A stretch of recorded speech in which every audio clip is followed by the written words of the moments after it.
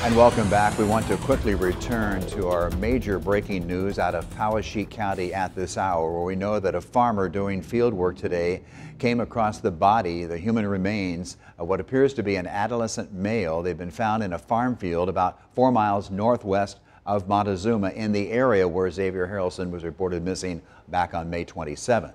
With that in mind, let's go live right now to KWWL reporter Colin Dorsey. Colin, you're live in the newsroom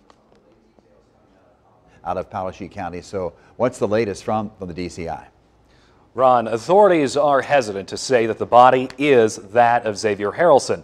However, there are some details that they shared that make us believe that it very well could be that of Xavier Harrelson. Authorities this evening have contacted Xavier's family, saying what they found is consistent with the clothing description and other traits. Like we said, it is an adolescent that was found, that was first reported when Xavier went missing. Now, Iowa DCI and other authorities have been on the scene since they got the call around 2 this afternoon, and right now they don't know how long those remains have been there. That's going to be something that's left up to the medical examiner's office, and that could take some time to determine. They don't know if foul play is a part of this either. Once again, that's going to take some time as well. And you probably remember that Xavier was reported missing back in May, and since then people have looked for him across the state and even across the country.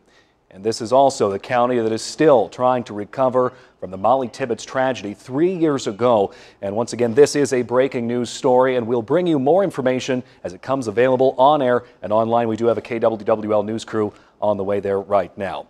In the newsroom, Colin Dorsey, News 7, KWWL. Yeah, Colin, thanks.